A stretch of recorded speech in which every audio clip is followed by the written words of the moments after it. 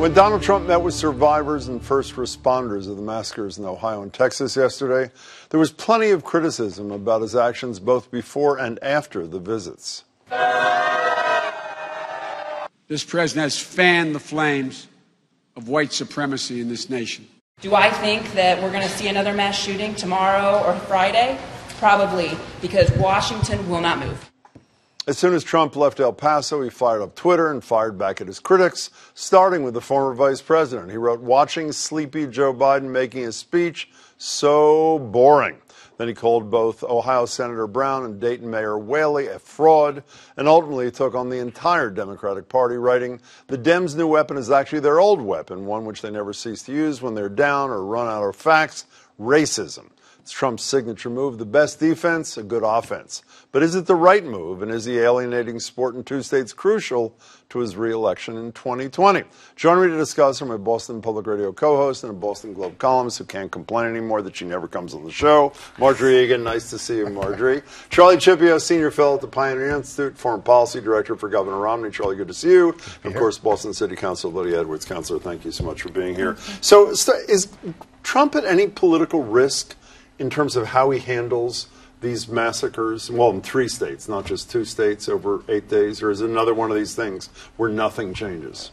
Well, I think if you're with his notorious base, nothing changes, but there's such a cruelty to him that's just mounting and mounting. I mean, the racism, the guns, the narcissistic attitude when he's talking about himself, you know, and how everybody loved the president down there. It's just, I mean, and the nonstop, you can't get him out of your head stuff. I think it's really, I think he hurts himself every day. Speaking of the bragging, before you go ahead, since Margery mentioned I was going to play this later, there's a video taken by a hospital staff member in El Paso yesterday when Trump was there meeting with staff and some others.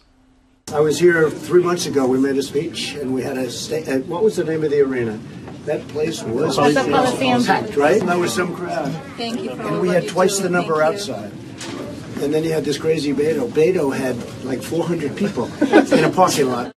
Feet away from people who were almost executed and days after others were executed. But again, does this, I mean, isn't everybody locked into place pretty much on Donald Trump? On Donald Trump, I was going to say there's really 2 questions here. One, is anything going to change in terms of legislation? And then the political question about Donald Trump. I do think people are largely locked into place about Donald Trump, but, you know, this is going to be an election that's on the margins, and I think there could be some people at the margins who will finally be, you know, he'll finally go too far. See, I think he may have an impact here, and I'm not sure what direction it goes in. I am convinced, and I'm sure I'll be proven wrong by Monday or maybe an hour from now, that he has decided to do something on gun reform. And in one ways, I think that's a pretty forgiving public who may give him a lot of credit for finally acting. But the flip side is, does he lose support from some of his Second Amendment adherents who say, you betrayed us? Do you think nothing changes anything regardless of what he does? Again, I think with his base, nothing will change. But I think even if he abandons them and signs some comprehensive gun reform? You know, I just don't. I just don't. But I do think that the focus on him is a little too narrow. I think the real question is, are Republicans going to suffer any implication from marrying themselves to him, his inability to get something done, or his narcissism eventually going to bleed into them, his not caring and talking about, you know, whether there's a crowd outside next to survivors of a shooting. The question is whether those folks who stand by him in Ohio or in Texas, whether they're going to suffer the consequences if we can't, or if folks don't get rid of Trump, are the folks who align themselves with him going to suffer those consequences? I'm really curious about that. Well, you know, a lot of people, even though he won't suffer consequences because he's got 5.5 years to go, your former boss, Margery and I talk every day, what happened to Mitt Romney? What happened to Mitt Romney? I don't know. This was the job where I was sort of hoping that the Mitt Romney, who's a smart guy, could emerge, who's free from political considerations and actually sort of say what he thinks.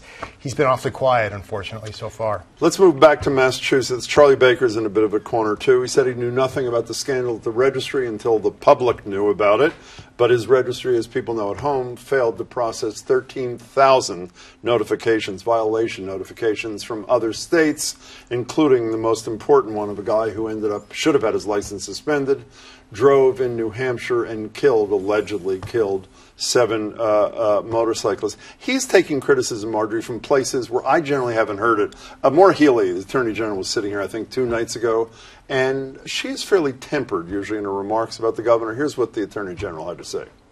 Boy, what a serious case of lack of leadership, lack of management, lack of accountability that apparently may have contributed to serious and devastating harm. Lack of leadership by whom, Attorney General? The administration.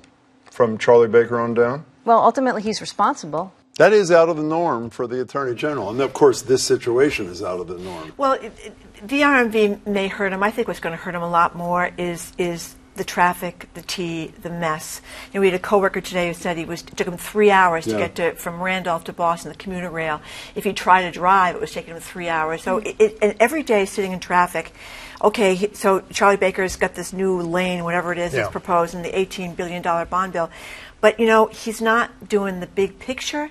And it's like people that don't shovel the snow after a snowstorm, a mayor that screws that up. Every day you're sitting in traffic, and I think connects to everybody. Yeah. You're nodding in agreement. Yeah, because I think that at the end of the day, we're not talking about just the RMV. We're not talking about just the state troopers. We're talking about a vision. We're talking about an overall plan to help us with infrastructure, and I don't see one from him. And when we do see his administration get involved, I live in East Boston by the Sumner Tunnel, we see that there's been many times where they cannot execute. But he is, to say he has generated a colossal amount of political capital and goodwill is an understatement. But when I hear, even another person who is rarely critical of the governor indirectly here, here's House Speaker Robert DeLeo in the middle of all this thing. It seemed to be very disturbing to me in terms of what exactly was going on at the registry and the number of people involved higher up. How high did it go, the speaker asks, and the administration, of course, is saying it didn't go any higher. It was just the retired registrar. I think there are a whole lot of questions. He's taking incoming, as the saying goes, from lots of new places. He is. Look, I think that Charlie Baker, for the most part, has been a very good manager in his 5 years. That's sort of his. That's his signature. It's that he's a good manager. He has been up until now. So when he fails as a manager, it's going to be an issue, and he deserves to take some heat for this. What should he do? One of the things I've liked about Baker is he's taken ownership early in his term on some pretty tough things. He's been pretty upfront about the problems of the Department of Children and Families, and clearly not solved them all, but made some strides. Also, at least on paper, saying the right things early on about transportation. What should Baker do now, not only to solve the problems of the taxpayer, but to deal with his political problems, Councilor? Look, I just said he needs a vision. And he has the political capital, he has the voice, he has the sounding box to sell that vision. Regardless of political party, he's been able to cross party lines. So what is the vision? What's the plan out of this to make sure that our infrastructure backs up our growing state?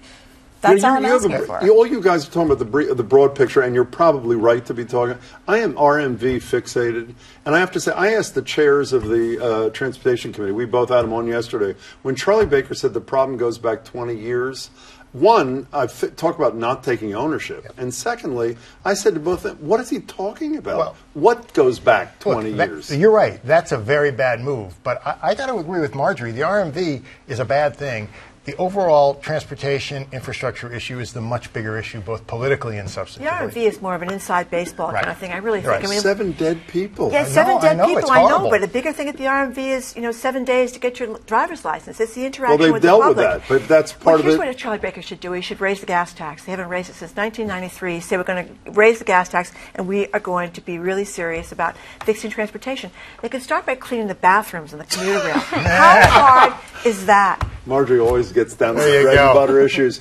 As for another guy who's forced to play defense, Boston Mayor Marty Walsh says he's, quote, surprised and disappointed after a jury returned guilty verdicts against 2 of his top aides in that Boston colon corruption case.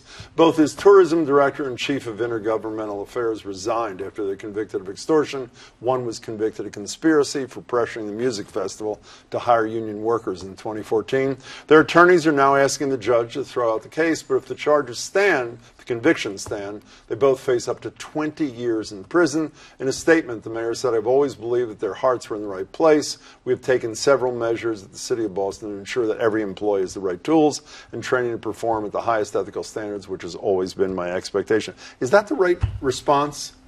I'm going to add to that saying I believe their hearts were in the right place, and I don't believe they did anything wrong. You don't think they committed? You said that to me in 2016. I said, but a I've jury been consistent. decided they committed crimes. That's correct, and I disagree with that jury. I personally do not understand how you can have extortion and not receive a personal benefit, and I think that it sets a dangerous precedent for those of us who are in the mix, trying to negotiate, trying to make sure our constituents get the benefits that they need, and bringing people to the table. I don't know how else to move in a way that allows for me to advocate for my community and I receive no benefits for it, and yet So you think he should have been even bolder in his response to the verdict? I think he should absolutely say that Tim and Ken did nothing wrong. How about you? Do you buy that? Well, I think for the regular person, 2 years ago we had cell phone video of Teamsters outside the Steel and Rye in Is that the Milton. Top Chef thing? That was the Teamsters going after the Top Chef thing, and you had cell phone video of a guy going like this, looking very threatening toward a woman, calling her the C word, calling somebody else a towel head, allegedly threatening to smash in the face of the star of that show. They're acquitted.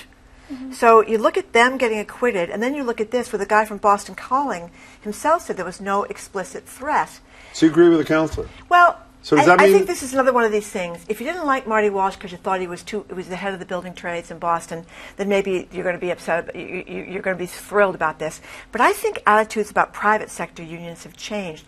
Remember the Stop and Shop strike? Of course. Remember everybody stopping? And I think it's finally dawned on people that union negotiations help people earn a living wage. And I don't think we felt that way. Do you want to make this unanimous here? No. I mean, union negotiations do help people earn a living wage. Absolutely. Unfortunately, in Massachusetts, I'll say the same thing I said in a radio show recently.